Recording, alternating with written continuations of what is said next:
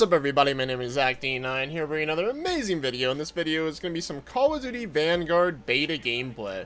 And I barely got a chance to play any of the beta, unfortunately. I really wish I could have got a little bit more game time on it.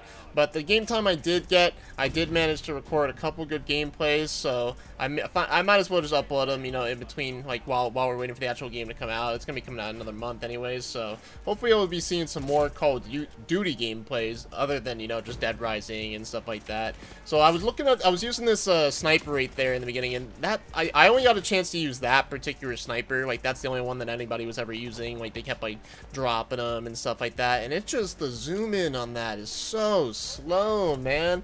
Like, I mean, that's why I guess what people complain about all the time is, like, the zoom ins are way too fast for, like, quick scoping and stuff. So, I mean, I don't know. I mean, like, if maybe you wanna, I guess there's certain other snipers that were, like, a lot better and, like, they zoom in, like, maybe not faster, but, you know, just, I guess maybe that particular one and, like, you know, attachments and stuff. I just didn't get a good chance to use it, so maybe in the actual game, you know, I might be trying to quick scope in some gameplays, who knows. But otherwise, you know, you're gonna see me with the Thompson in my hand. This is right where I belong. I'm a submachine gun player, always have been, probably always will be, because, you know, I'm that OBJ player, excuse me, you know, I play that objective, so I don't know. And I mean, when there is an objective other than just killing people, you know, in TDM.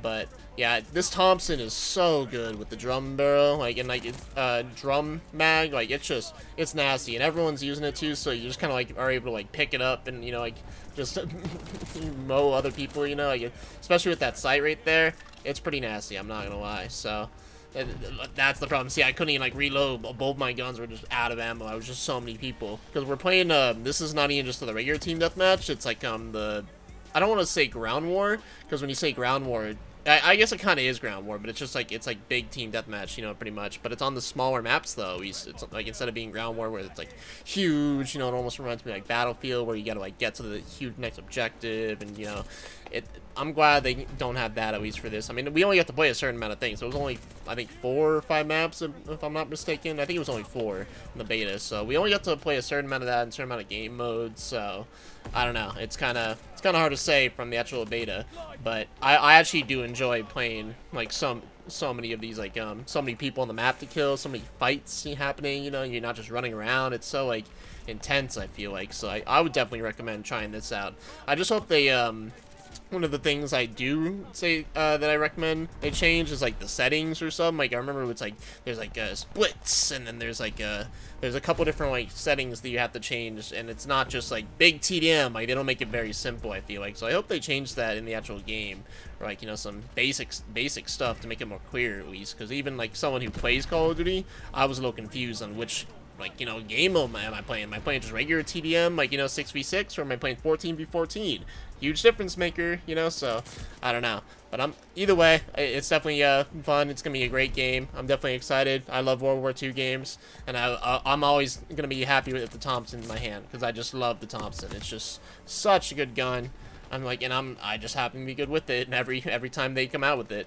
And the only thing I would change so far is also in the game wise is the spawns are awful. Like, you just spawn right behind you, spawn in front of you. You kill a guy and they'll spawn 2 feet in front of you from that. You'll be like, why?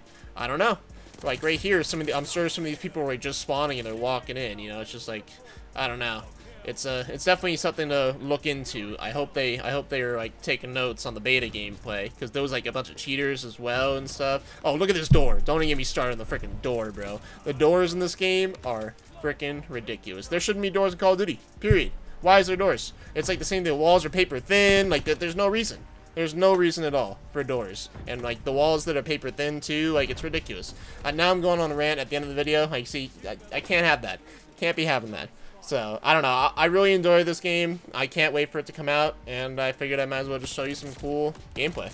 So, look at me, ooh, go off, best gameplay, best play of the game, so.